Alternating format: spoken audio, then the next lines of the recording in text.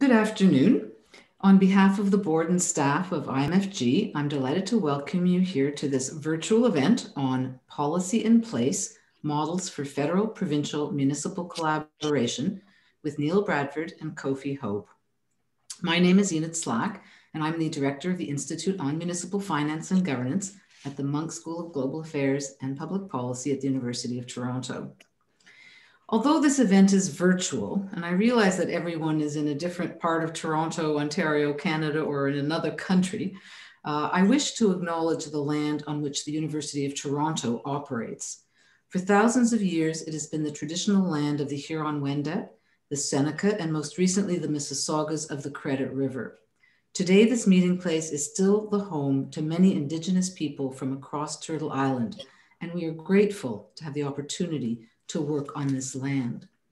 I would like to thank the external funders of IMFG, Havana Capital, Maytree, the City of Toronto, the region of Halton, and the region of York. I would also like to thank our team at IMFG for putting this event together today, Nevena Dragicevic and Piali Roy. And I'd also like to thank the technical and events staff at the Munk School, Adam Bell, and Daria Dumbadze. If you are tweeting about this event, our hashtag is IMFG Talks, and our Twitter handle is @IMFG Toronto. Well, in the last year, we have seen during COVID times unprecedented cooperation among the three orders of government in Canada: federal, provincial, territorial, and municipal. And we marvel at this cooperation, but at the same time, we wonder if that cooperation is going to continue after the pandemic is over, and we sure hope the pandemic will be over. Well, we've actually had some successful trilateral cooperation in Canada in the past. And somebody who's written about that, Neil Bradford, is here with us today. At IMFG, we asked him to write a paper on the extent of cooperation among the orders of government from the past and why it has worked. The paper he's written for us is called Policy in Place, Revisiting Canada's Tri-Level Agreements. And we're going to put a link to this paper on the chat function here on Zoom. And so you can download the paper at any time. Neil will be talking about this paper today. Neil is Professor of Political Science and Director of the Governance, Leadership and Ethics Program at Huron University College at Western. His research focuses on place-based public policy and multi-level governance. Our moderator today is Kofi Hope. Kofi is the Senior Policy Advisor at the Wellesley Institute and the co-founder of Monumental, a new startup supporting organizations to work towards an equitable recovery from COVID-19.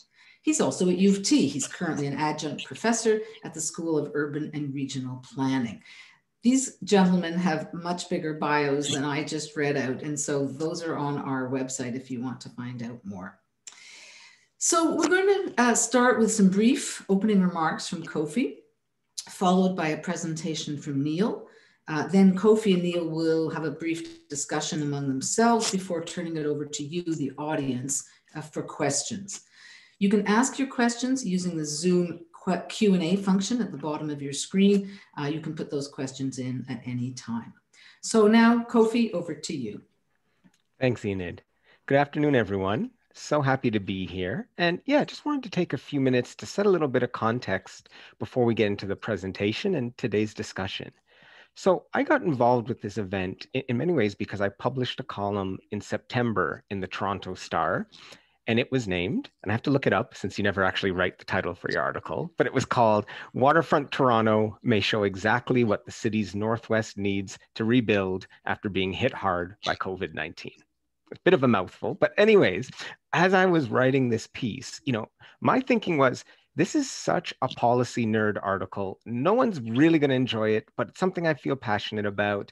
And maybe strategically, I can take a tripartite agreement that people are familiar with, Waterfront Toronto, and then apply that in a thought experiment to a problem people are passionate about, which is social issues in Toronto's inner suburbs. And let's put them together and see what happens.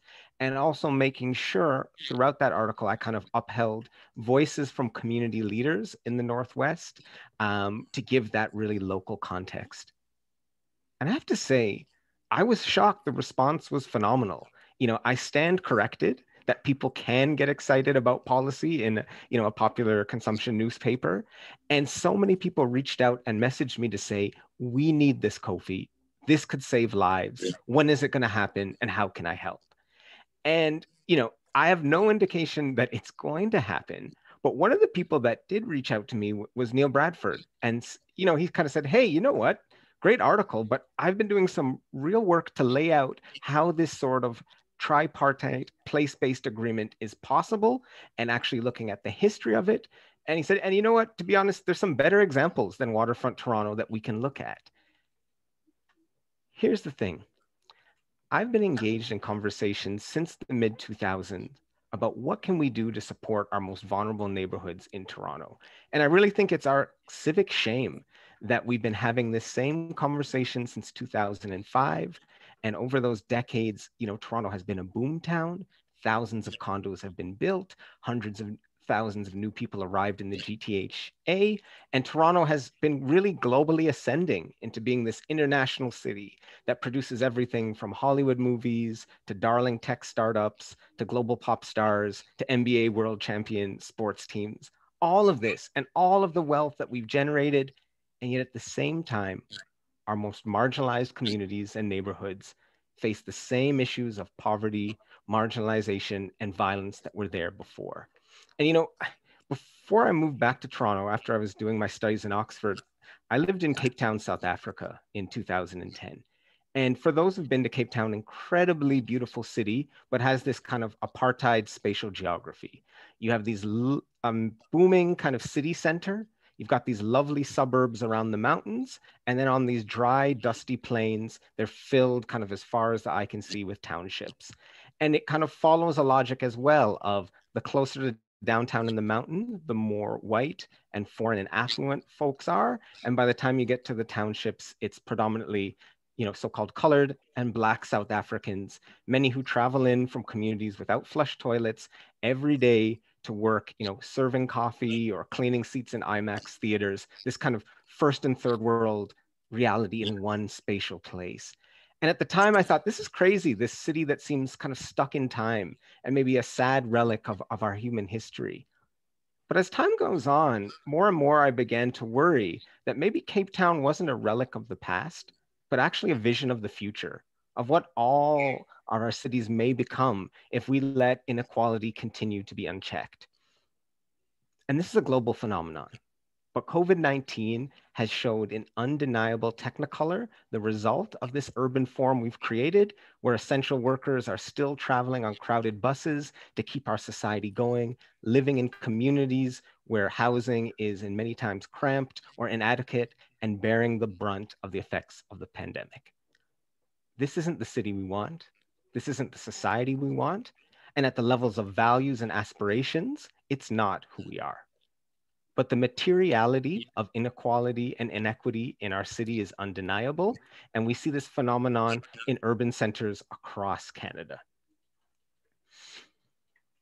We also have the reality in our confederation that our cities have very limited resources to raise their own revenue and to actually solve some of these issues. And like in the city of Toronto, there's mountains of reports about how to combat racism, how to end poverty, how to support vulnerable youth, how to invest in strong neighborhoods, how to renew towers. And these reports stack up and almost never get properly funded. And so in so many places, we have, these complex issues that don't neatly fit into the boxes that our federal system creates of levels of government. They actually affect all levels of government, but we don't necessarily get the responses across all levels that we need. But the reality is people on the ground don't care about the limits of our Constitution. They expect government to fix problems. And, one of the reasons I think I got such a good response to the article I wrote was because these things are self-evident to most folks. People expect that all three levels of government could partner together around place-based interventions. They expect, it's common sense to them that we would see them coordinate and create long-term plans. And for them, it's just totally out of their reality why the feds, the province, and the city don't sit down more often and create these types of solutions. It's just common sense. And so even the most cynical observer in community kind of read that and said, yes, we want it. It makes sense. How can we make it happen? On that note, in that context, we're going to welcome to the stage, to the Zoom stage, someone who's going to outline for us how this can happen. And while I don't want to put Neil on the spot and say that he'll be able to solve all these issues I talked about in his presentation or over the next hour, I do believe the work that he's done really starts to get into the nuts and bolts of how we take these ideas and this idea of a concentrated tripartite agreement that really can focus on all sorts of social goods, but grounded in kind of neighborhood revitalization, and how we can actualize that and see it happen more and more often across the country and build on the really exciting history. And I read the paper, there's some things like the plan to do this with Regent Park that I wasn't even aware of, that we can pull from and use as lessons for the city building challenges that our municipalities face today. So on that note, Neil, the floor is yours. And I think all of us here are really eager to learn more about how we make these trilateral agreements happen and what the conditions are that can help them to be as successful as possible. All right, well, thank you very much, Kofi, for that very powerful framing of the discussion this afternoon. And thank you, Enid, for the introduction. So today, indeed, I am speaking about my paper on trilateral policymaking within the Canadian Federation. And it's a long and rather detailed report, so I'm going to try to hit 5 kind of key themes here. Why we would be thinking about the trilateral approach, what does that look like in practice, where might we implement such agreements, and how, in a sort of overall kind of system level perspective, might we move this agenda forward for all the important reasons that Kofi was articulating.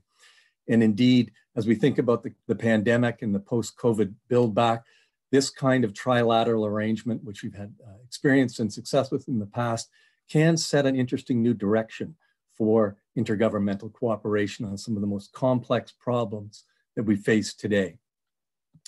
So in terms of this, the sets of issues that we're facing here, I mean, a fundamental sort of departure point is that place matters. And we've known this for decades about the significance of particular localities and the differential impacts of crises and so forth. But the COVID-19 experience has starkly revealed the importance of this message. And we really have, in the first instance, been witnessing a kind of spatialized twin crisis of the impacts of COVID, the disproportionate health and economic effects in the same kind of urban neighborhoods across Canada, around the world, where inequities of race, class, and service have intersect in profound and complicated ways, as Kofi was kind of hinting there.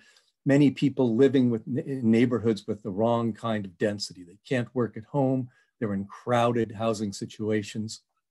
And in turn, through a place lens, the COVID pandemic has revealed the significance of the municipal order of government as key partners implementing and enforcing regulations and so forth issued by federal and provincial governments, and equally as partners with innovative community organizations that are reaching out to the most vulnerable among us, that are seeking solutions around sustaining small business and Main Street revitalization, issues of food security. And then, of course, thirdly, through this place lens, we see again the historical and ongoing kinds of dysfunctionalities in our federal system that is not well aligned with these sort of spatial dynamics. We do have frontline governments, municipalities, without the tools and resources to really, contribute and in some cases lead on very complex policy fields, such as the ones in the distressed neighborhoods like poverty reduction and public health, but also more broadly climate change, economic development. So we really have an entry point here through COVID to underscore the significance of these spatial and localized policy dynamics that are so meaningful to people's quality of lives. And I would say that, this has been a part of the sort of international policy discussion.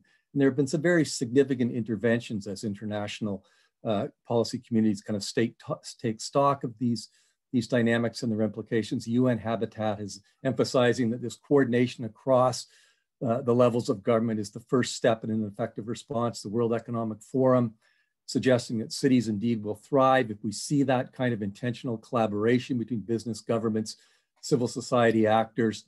And the OECD, which is sort of the most sort of policy detailed on these questions, really emphasizing the need for territorial responses that are place-based, adapted to the needs and preparedness of specific localities or neighborhoods, and indeed calling on national governments, provincial or regional governments to begin to introduce, activate, or reorient existing multi-level coordination bodies to really move things forward in a coordinated and strategic way. All of that then, from our perspective, where does that leave Canada as we think about these concerted calls from international policy observers? Well, we know from decades of scholarly research that Canada, a highly urbanized and decentralized federation, and one that is disconnected in some sort of fundamental policy sense. Words such as disjointed or episodic or ad hoc sort of collaboration across levels of government with respect to our cities. But at the same time, as Enid hinted in her introduction, COVID-19 is in some sense opening what we might call a collaborative policy window. And we've had a series of sort of, statements from major policy actors across the different sort of orders of government. The Trudeau government's federal fall economic statement, very clear about what it called its Team Canada approach now. And this collaboration across the orders is a keystone. The City of Toronto, Christopher Murray, in his IMFG statement in November, was saying that we need to move beyond these pre-pandemic ways, really working in greater collaboration. The Mayor of Victoria, Lisa Helps, has been speaking nationally that they are discovering a new way of working together in dealing with the pandemic's challenges, deepening collaboration, and we can't turn back. And then some of the media commentary, even in Ontario, the intergovernmental odd couple of Doug Ford and Minister Chrystia Freeland, communicating constantly, I mean constantly, so says Premier Ford. So the upshot is that there is a window opening here, but the question for Canadians, as Kopi was sort of hinting at, how would we move through that window? How can we mobilize to really collaborate in new and different ways? Well, this is the entry point then from my paper, Policy in Place, Revisiting Canada's Tri-Level Agreements. I do then profile 5 agreements dating back to the early 1980s when these models were first initiated. And there are sort of 4 components to the paper. I distinguish between what I call site-specific tri-level agreements that are really targeting vulnerable neighborhoods, often inner city in the cases that I've been looking at through the 1980s into the early 2000s. And then a sector-oriented variant that involves kind of complex policy collaborations, sector by sector, addressing really quite entangled and interconnected problems, beginning with a sector and then reaching out to a variety of related policy fields, again, in a very intentional way with a collaborative governance mechanism at the local level to do that kind of joined up work. The paper then, I look at the 5 and I sort of organize around the origins of the how did we get these innovations, their governance structure, some key projects, and I try to assess their achievements and some of the limits as well. And I sort of conclude then with a kind of broader discussion of the need for what I call place-based federalism as a kind of new way to incorporate this kind of bottom-up collaborative approach to solving complex problems, and then some principles that might guide such movement going forward. So my first model then here is what I call the site-specific form of trilateralism, and specifically implemented through what are known as urban development agreements, or UDAs. There were 4 of these running in Winnipeg, Manitoba, beginning in 1981 through to 2009, 4 separate 5-year agreements. Vancouver had 2 5-year agreements from 2000 to 2010. And then Victoria and Edmonton had smaller, more modest agreements, tri-level though, in the 2004-2005 period. And I'm going to speak at the end about Toronto, a very interesting example of an agreement that wasn't quite implemented and wasn't implemented, but was fully negotiated in 2005. So just to give you a sense then of some of these key dynamics around the UDAs, they originated with a municipal and community kind of bottom-up push that was then sort of leveraged by federal policymakers, particularly through the regional development agencies. The scale was targeted to inner city neighborhoods within a kind of metro-wide governance vision that brought different players together for the effort. There was a specific coordination mechanism. This is getting sort of into the sort of the administrative weeds, but it's important to understand how these UDAs really brought the players together. What I call a nested arrangement of the federal, provincial, and municipal governments with an operational frontline action committee through task force to deal with specific problems and roll out solutions. The funding, it's very interesting with these two UDAs in Winnipeg and Vancouver. It's an interesting paired comparison. The Winnipeg 4 agreements were really quite large scale in terms of the financing, hundreds of millions of dollars, a real effort to engage the private sector in collaborative financial arrangements for big infrastructure investments. Vancouver, much more modest, initially an unfunded agreement with a real emphasis on policy innovation and trying to explore new strategies in the downtown east side. And then the implementation involving all 3 levels, signing off on projects and with direct consultation with the community on the nature and design delivery of those projects. And just to give you sort of an image here, this is the UDA model in Vancouver that was also in Winnipeg. The 3 committees at the policy level with the politicians, at the management level with senior deputy minister and assistant deputy minister of public servants and the city manager, linked to a coordination unit that in turn really connected up to on the ground in the streets, task force work, again with 3-level participation in the task force and community representation across, for example, these 4 fields that represent, the kind of wicked, complex, and tangled problems that these UDAs are designed to tackle. The second model, then, the sector-oriented one, what I call around complex policy collaborations, has really been running for the past 20 years. My paper looks at 3 in focus around homelessness, immigrant settlement, and then also the gas tax fund is another kind of interesting variant of the sector-oriented trilateral model, dealing really with trying to sustainable municipal infrastructure. Again, the origins with a kind of municipal community push, that bottom-up element that's very important in the formation of these agreements. And again, a sort of federal champion sort of picking up that community and municipal push. And that, in this case, with the sector model, particular ministers that were responsible for the lead policy areas in these fields, Claudette Bradshaw famously on homelessness, John Godfrey around municipal infrastructure and the gas tax fund. The scale of these sector-oriented models, unlike being highly targeted to a particular place, pan-Canadian, rolled out across multiple cities and communities. The coordination slightly different, not the kind of nested 3-level arrangement that the site-specific UDAs were, but a more kind of a devolved model, a federal local partnership where the federal government funded a particular municipal and community partnership entity. And then there was strategic engagement across the 3 levels, federal, provincial, and municipal and community around particular policy priorities, whether it be in immigrant settlement or in homelessness. As I say, then the funding was federal to the local, and then with variable municipal, provincial contributions, depending on the issue, and the implementation through action plans. So the picture here, I'm taking one from my home city now of London, Ontario, the sector-oriented model. This is around immigrant settlement and the local immigration partnership council, federally funded central council community municipal partnership, with the different players then at the different levels of government coming in on a kind of issue by issue basis as they could assist and leverage supports around the immigrant settlement plan through the Partnership Council. And you can see then it looks slightly different and not the sort of nested model, but a more distributed model of collaboration.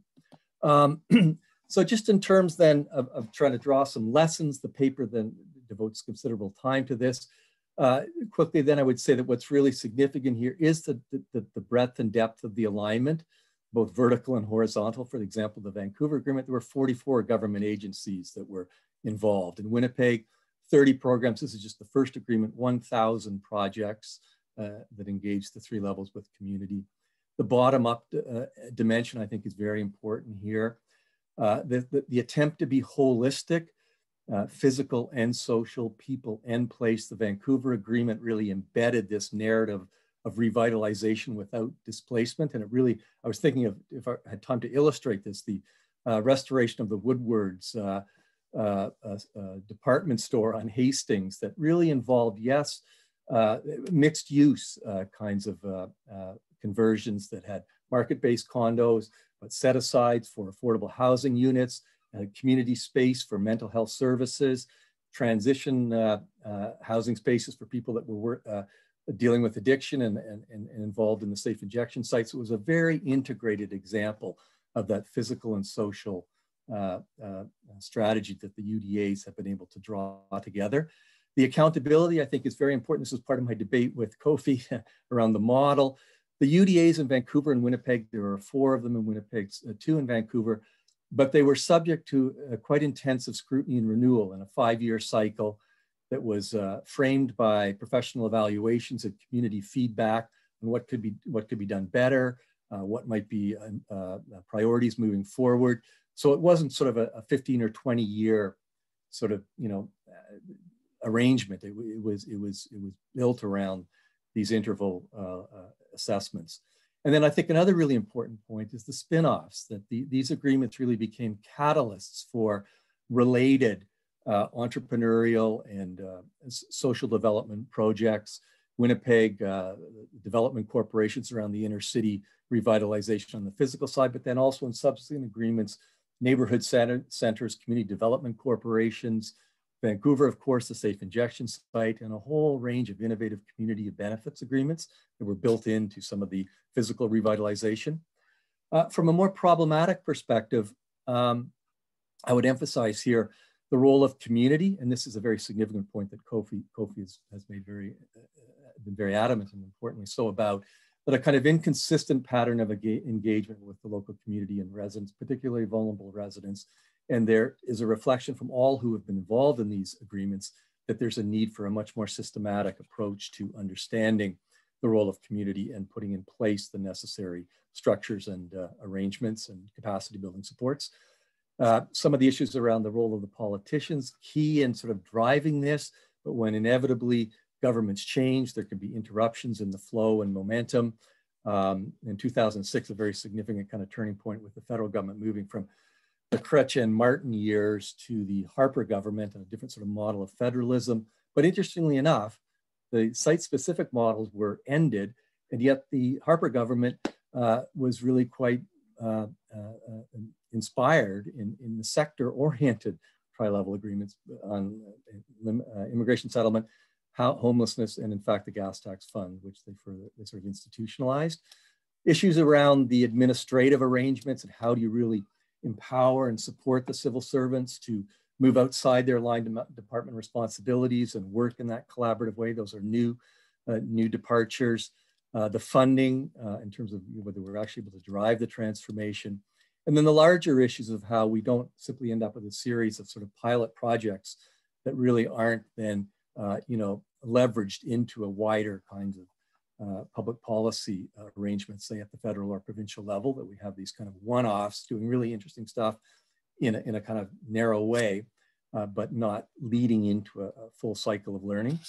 So what I would say then, sort of in sum, my view of this material and these experiences, not a policy panacea, but a valuable addition to the intergovernmental toolkit.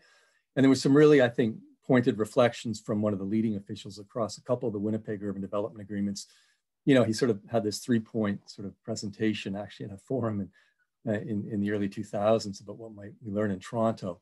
And I would really say there that, that third one, these aren't always perfect. We're not always in lockstep, but the relationships certainly beat the alternative. And there's all kinds of evaluation data that shows that the civil servants across the 3 levels of government were really learning from one another and really sort of adjusting their priorities and finding new ways to collaborate through the mechanisms of the formal agreements.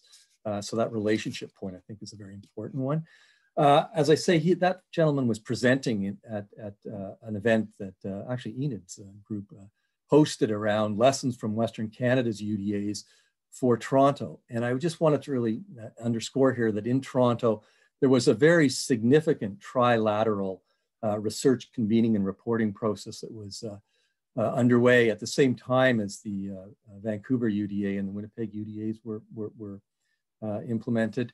And this was led by the Greater Toronto United Way in partnership with the City of Toronto, with clear federal and provincial support for the process. And I would say that if you look back at the Strong Neighborhoods Task Force, really quite groundbreaking in a number of dimensions. It's on the research side, the poverty by postal code, which really shifted the focus of these spatial dynamics from the inner city to the inner suburban rings or belts, where we were seeing new problems, and particularly service gaps emerging in Canadian cities. And the City of Toronto, then the Craxton Foundation, really brought into focus this sort of service dimension in these inner suburban neighborhoods. And indeed groundbreaking as well, because the Toronto Task Force had the sort of advantage of time, and they were actively learning from Vancouver and Winnipeg. And so they brought forward really a quite sophisticated urban development agreement proposal, a trilateral agreement for City of Toronto with an intergovernmental table, which is a new addition to the landscape here. And I'll talk about it in conclusion. I think it's quite significant. And they talk about implementing subsidiary agreements, that intergovernmental table could look at different neighborhoods or site-specific opportunities for new agreements, as well as look at different sectors that are deeply complex and where there's, like immigrant settlement or homelessness, but in other areas, perhaps around climate change or around mental health, where you would want to take a sector lens and do something more broadly there. So the recommendation then was the first recommendation to implement this strong neighborhood strategy, establish that intergovernmental table. The agreement was actually fully negotiated and completed, ready to be signed, or it may even have been signed, but it fell in 2006 in January when the federal government switched from the Martin government to the Harper government. Now, this, Kofi mentioned, there is a detailed presentation in the documents around that agreement for the Regent Park revitalization in 2004, 2005. This is a major new initiative where the three levels had a clear sort of investment and policy opportunity to collaborate. Okay, so sort of winding things up here, so with this model of then place-based federalism, a couple of sort of prompting quotes here. The Harcourt Committee, often been said in Canada about vulnerable neighborhoods, we need to catch up with other countries on issues of place.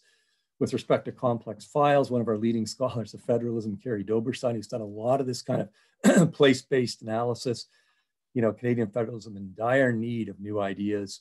And about trilateral agreements, this is actually the Auditor General of Canada did a big look back on the tri-level experience and sort of pointed out this case-by-case approach really needed a more coherent framework and reflections and direction on the governance and management arrangements to really move it forward.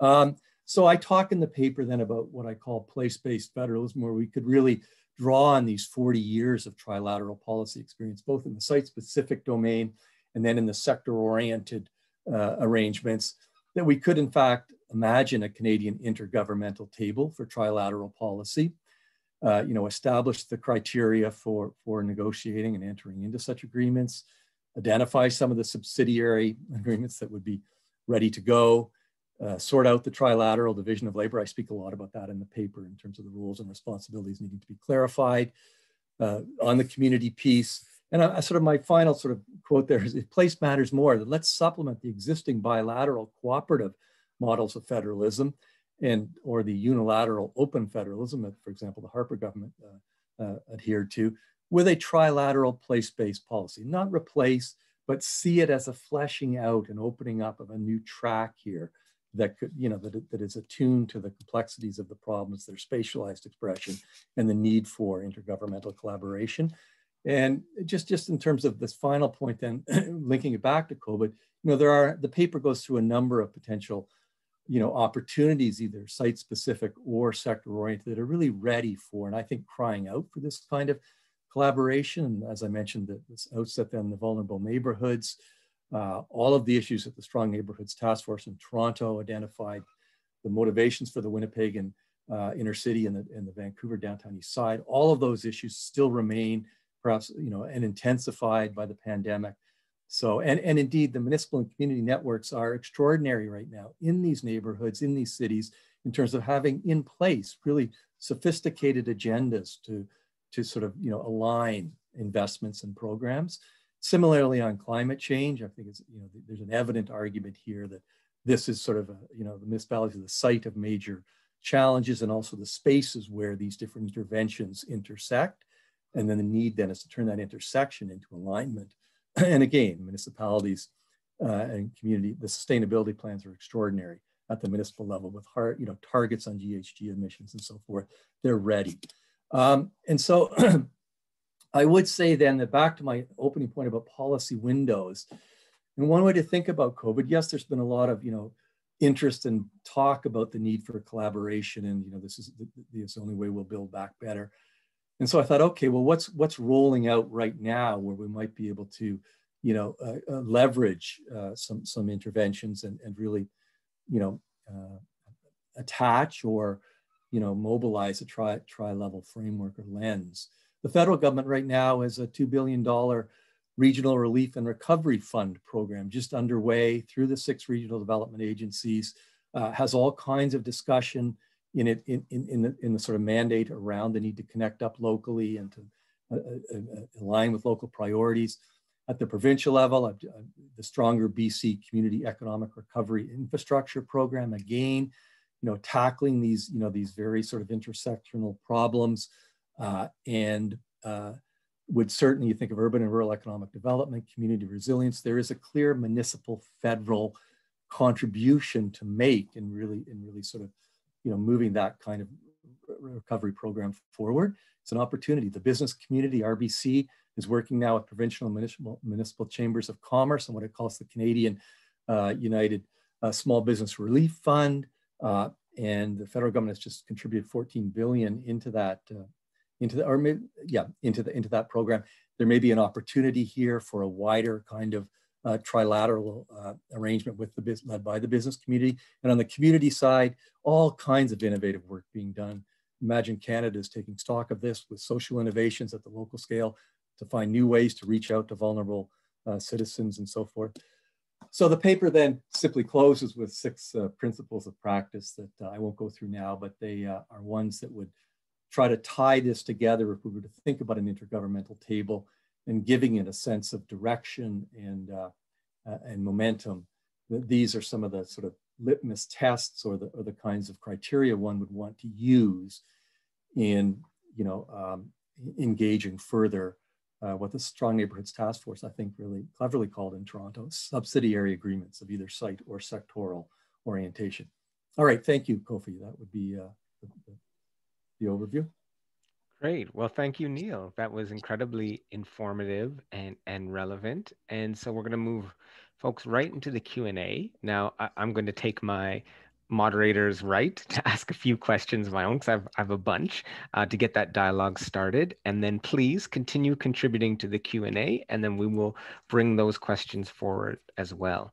So, Neil, first question I had is, why are bureaucrats so hesitant about this type of work? Because everyone I spoke to around the waterfront article that had a lot of insider knowledge said, we love this idea, but they said to me, Kofi, the biggest issues in their minds were not on the political side, but at the level of the bureaucracy, where there was this feeling that there's a culture in the civil service to always say no or resist to working in this way, kind of trilaterally. And it wasn't random folks saying it, like it was folks with years of experience, far more than I have. I don't have any years of experience, but many years, decades of experience in government. And so my question to you first is, do you think that's true, or is it urban legend? Is one of the big kind of barriers hesitation within the bureaucracy? And if it is true, or there is some truth in it, why this natural hesitation from the civil service? Yeah. I mean, I think there's certainly, an element of truth in that, although I would also emphasize that the evaluations of the Winnipeg and Vancouver agreements have shown the degree to which the civil servants, particularly sort of the middle level line department civil servants, really found within a sort of a couple of years that they were learning from one another. They were really getting into a kind of collaborative frame and finding that they were able to advance their own particular governmental priorities through the collaboration. So there was a kind of a learning process, a kind of learning by doing that really sort of began to shift the sort of attitudes and mindsets. The second really, I think, important point here, and this is actually one that the Auditor General was really clear about in her evaluation of the tri-level agreements, is that you really do need, very senior level civil service support to ensure that the kind of career incentives are in place for the operational civil servants to take the risks of working outside the department and indeed outside their governments, that there needs to be a kind of pathway where this is recognized and celebrated. And the Auditor General also made the wider point that, and this is one that came through a little bit in the evaluations around Winnipeg too, that governments, provincial, federal, really need their central agencies, their Privy Council office or their cabinet offices, to really back these arrangements and to really, give them the kind of what the Auditor General said, a coherent framework or template that could guide the senior line department managers in how they would proceed to collaborate, to implement agreements, so that central agency support, the career incentives. And then the final point that I think I would make there, and this came up a bit again in the evaluations with the agreements, the need to embed this kind of collaborative ethos and practice in our training of professional civil servants, and sort of, envisioning kind of a next generation of civil servants who are really, equipped and adept with these kinds of both, sort of the mindsets and the tools. And that's just that, we are talking about, paradigm shift, maybe too strong a word, but we're talking about new strategies and behaviors. And, there is a capacity building component there that could be very important. Great. Yeah. And, when you talk about that need for central support, it makes me think of, some of the stuff you suggested about a national kind of framework, and some of the pieces the OECD, noted the importance of having urban strategies, and Canada being kind of the odd duck out of the bunch in some ways of not having that there. And I think we could talk a lot about that, but wanted to ask just one more from a different direction that I think is critical. You speak a lot about trilateral agreements, but what about quadrilateral? And as I mean, kind of 4 levels, if we really think about community members and community groups and formations as that kind of 4th level in these partnership. Because in your article, you talk about, it seems there's this common theme that one of the major ongoing critiques, especially for the site-specific agreements, was about the level of community engagement. And people felt it could have been maybe deeper and earlier.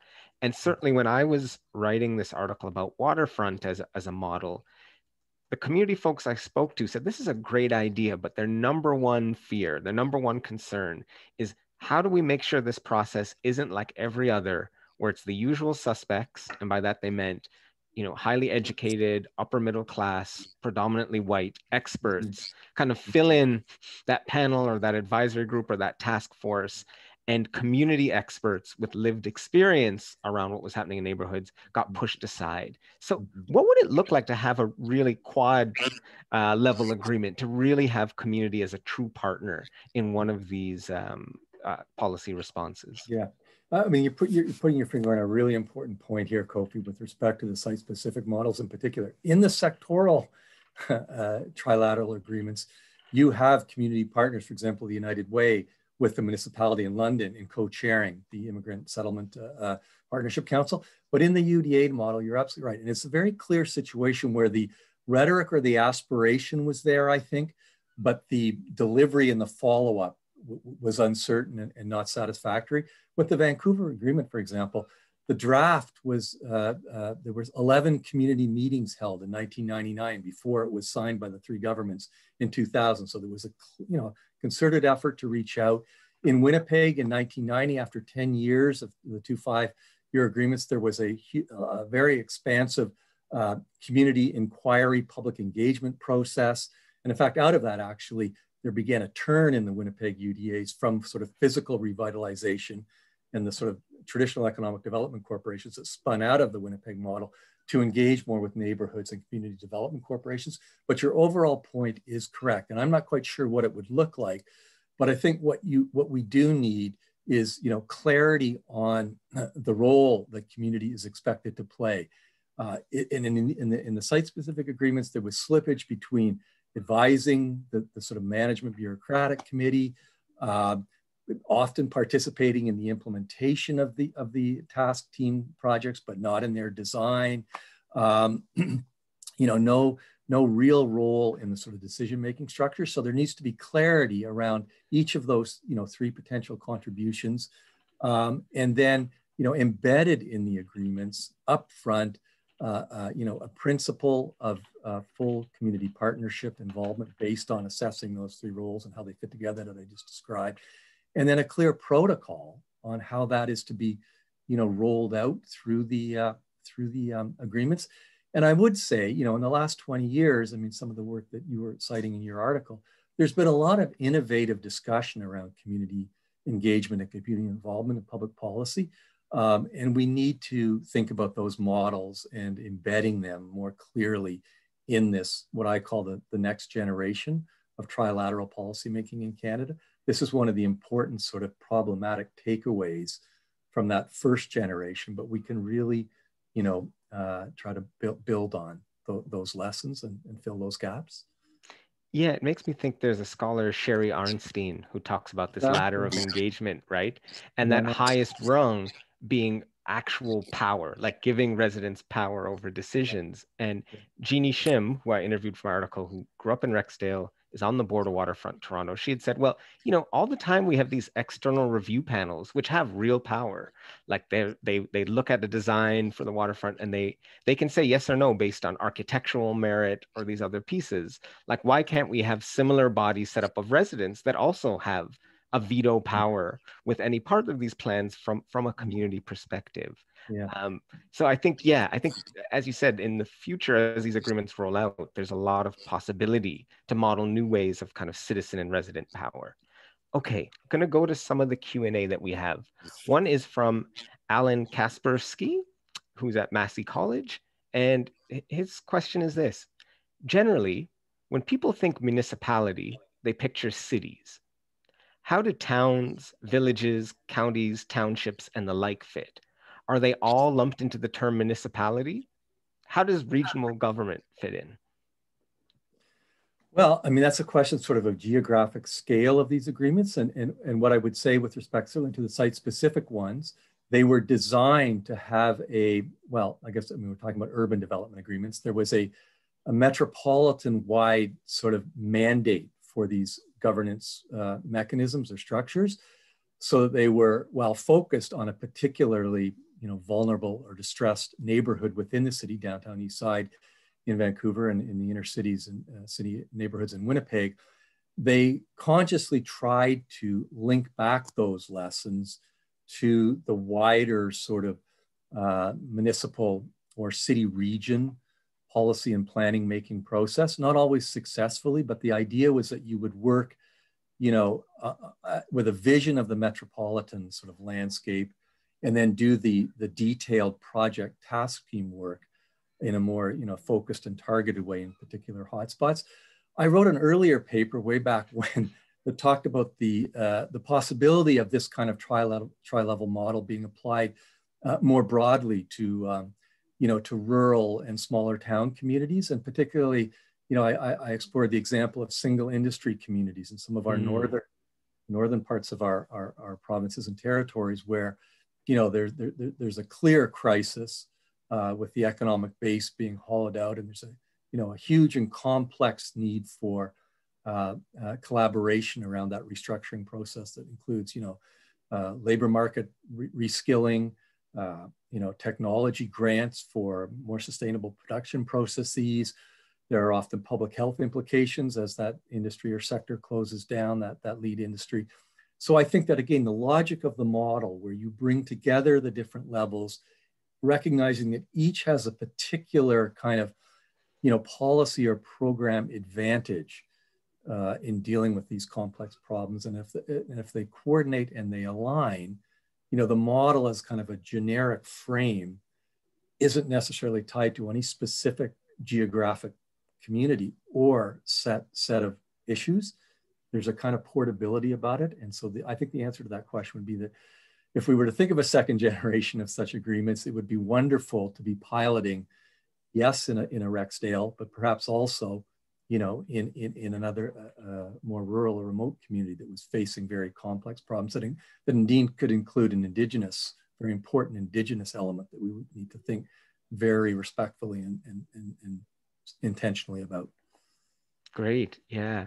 I was wondering the Indigenous context as well, and that level of governance. But Susan Das has a question.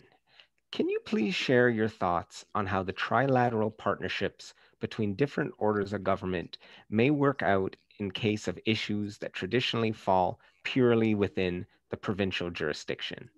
Perhaps childcare. The examples you shared focus on immigration, housing, and revenue, which all fall within federal jurisdiction in some way or the other. And she just noted as context, I'm in Alberta, so we're working with an unusual political context. Interesting.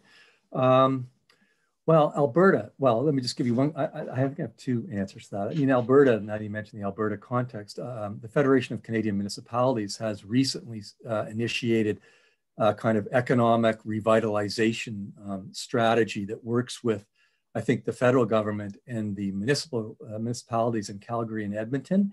And there is a clear missing piece there for the, we mentioned the provincial government, you know, around, for example, labor market training, around, you know, education, around technology upgrading. The whole economic development area of policy and programming is essentially a provincial area of jurisdiction.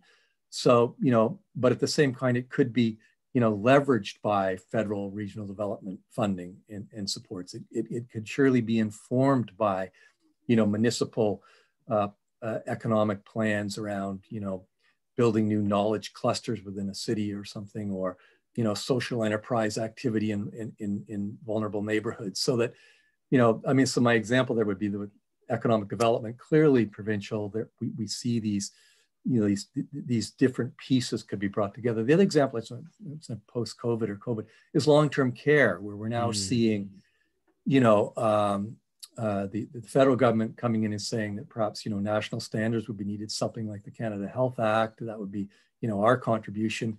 You know, we recognize the provincial government is, you know, the key jurisdiction here in terms of the regulation of long-term care and the issues around, you know, care to staff ratio and this sorts of things. And municipalities, in Ontario at least, municipalities are, you know, I think required by law to run one long-term care center, and they're very involved in all the surrounding community supports that make a difference for those residents.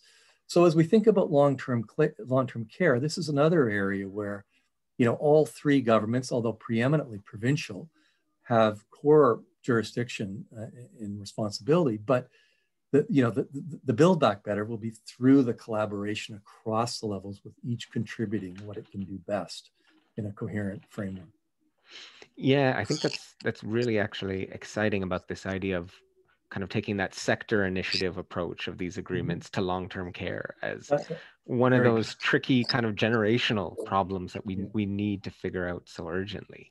Yeah. So Cindy Bromley has a question, and that's, do you see any way to avoid the impact of party politics in developing a more permanent trilateral intergovernmental agreement, i.e., so a project instituted by one national party isn't dismantled by the next one? And I think I'll just add to that to say this, I think, is one of our major, in general, public policy dilemmas across the board in Canada, which is, how do we get long-term plans in place? You know, Singapore has a 100-year development plan, which hasn't been there for 100 years, but so far they're doing a pretty good job of following, obviously a much more autocratic model. But in our federation, yeah, how do we get these things that are going to require probably decades sometimes to work, to kind of future-proof them from that kind of political interference? Yeah. I mean, I don't think we can future-proof any sort of policy arrangements from political interference. I mean, it is a liberal democracy, and we will have shifting partisan priorities, and that's part of the, you know, in some sense, the strength of our system. But, you know, I mean, part of it is, you know, when I think about the way, sort of putting that paper together, you know, that we need to understand our history. We need to sort of, you know, recognize things that we have done in the past that we may not have fully understood, that can provide guidance moving forward, you know. And when I mentioned the kind of idea of place-based federalism, if you can kind of depoliticize the language in a sense and begin to institutionalize a kind of, you know, administrative policy track, basically, that is justified by the quality of the policies and services that it's delivering, and you know, sort of, you give it time, and it may acquire a certain kind of insulation from the partisan back and forth. And certainly in the tri-level agreements that I have looked at, the partisan swings had a material effect. They basically ended the site-specific urban development agreements. There's a whole backstory as to why those particular agreements seem to be vulnerable for political ending. But at the same time, as I mentioned, the sector-oriented trilateral agreements really gathered momentum post-2006 around the local immigration partnerships. The homelessness partnership strategy was extended and deepened, and of course the gas tax fund was made permanent. So, crassly put, all three, and arguably our fourth, Green, major political parties have been involved in the trilateral agreements. The NDP and the Liberals clearly in Vancouver and Winnipeg, and the Conservatives have had an appetite to pursue this kind of sector strategy. So, I'm hopeful that results matter, and results often, offer a way for different political parties to align themselves with a decision-making model. And I also wonder if that community engagement piece is also part of that protection, that if communities really understand an agreement and the benefit it has and see themselves as co-owners of it, that pushback might make new political leaders more hesitant to cut them. Okay. That's a great point, Kofi. I was trying to institutionalize place-based federalism. It would be, the community would be part of that institutionalizing. Yes. Absolutely. Yes. Okay. I'm going to try to squeeze 3 more questions in if I can. I'll start with one and then maybe I'll do the other 2 afterwards, Neil. But first one, this is from Clara Ganamentor, and it's around community benefit agreements. So can you say more on how community benefits, whether agreements or broad strategies, might factor into trilateral agreements you described? And how can government better engage and involve community in the implementation of community benefits? Yeah, what I would really say about that is that the tri-level agreements that I looked at were kind of groundbreaking in really introducing community benefit agreements into intergovernmental policy making. We're talking here in Winnipeg in the 1980s and 1990s. And one of the gaps in the first Winnipeg development agreements was the absence of community in the infrastructure project. So they kind of had a bricks and mortar feel to them. And in the subsequent agreements, then there were some of the initial community benefit agreements built into some of the big sort of projects, mega projects that were part of that agreement. And certainly in Vancouver, the Vancouver agreement, very intentional about using the model of community benefit agreements for the downtown east side to involve residents in particularly the Olympic and Paralympic Games that were held in 2010 in Vancouver. And so, there was the example I provided earlier about the Woodward's department store redevelopment that really pushed the community argument around mixed use and affordable housing and the use of community spaces for mental health and other service providers inside the structure as well. So I think that they're an essential part of this whole discussion. I think all 3 levels of government have a clear interest in this more inclusive style of urban or rural development, for that matter, and that there are lessons from the prior UDAs around how these sort of processes were embedded in the agreements. Great. Okay, final question. It's going to be a super quick response, Neil, but based on experience, and this is Mark Landry put the question, at the administrative level, connections are strongest at municipal, provincial, and provincial federal. Any thoughts on how we can bridge the gap between municipal federal administration outside of the Federation of Canadian Municipalities? Yeah, well, I think that the Federation of Canadian Municipalities is doing great work, but this is where I was drawing on that Strong Neighborhoods Task Force. I really do think coming out of the COVID pandemic, all of these kinds of calls for more collaborative work, there's a window here to think about a Canadian, what I called an intergovernmental table on trilateral policymaking, or an intergovernmental council, that it's a really important question that is being asked here. And I think it's one that requires at this point institutional innovation. And, we're not all that bad at that in Canada. We have a Council of the Federation that is strictly provincial. We do have the bilateral arrangements and ministerial councils and so forth. We don't have that tri-level mechanism. And I think that building on the lessons from the UDAs and the sector-oriented agreements, there's a window here with a proven kind of track record where the missing piece was the intergovernmental table that can designate site and sector agreements moving forward. And we ought to mobilize around that idea and that innovation. It's an opportunity. Great. Well, thank you, Neil. On that note, I'm going to turn over to Enid, who will close us out today. Great. Well, thank you very much, Neil and Kofi. Boy, that hour went by so quickly, and I know there were lots more questions that people had, and we will pass them on to Neil after the event. So Neil, thank you so much, both for doing the paper and for doing a great tour de force in a very short period of time today. But to everyone again, we're going to put the link back in the chat to Neil's paper, his IMFG paper. And thank you to Kofi. I think Neil said it so well. That was a powerful framing of the discussion at the beginning, and you did a great job moderating. And we're also going to put back up on the chat the two op-ed pieces that you talked about, the one that you wrote initially with the very long title, and Neil's response. So we're just going to put that up again with the links, and you can look at them.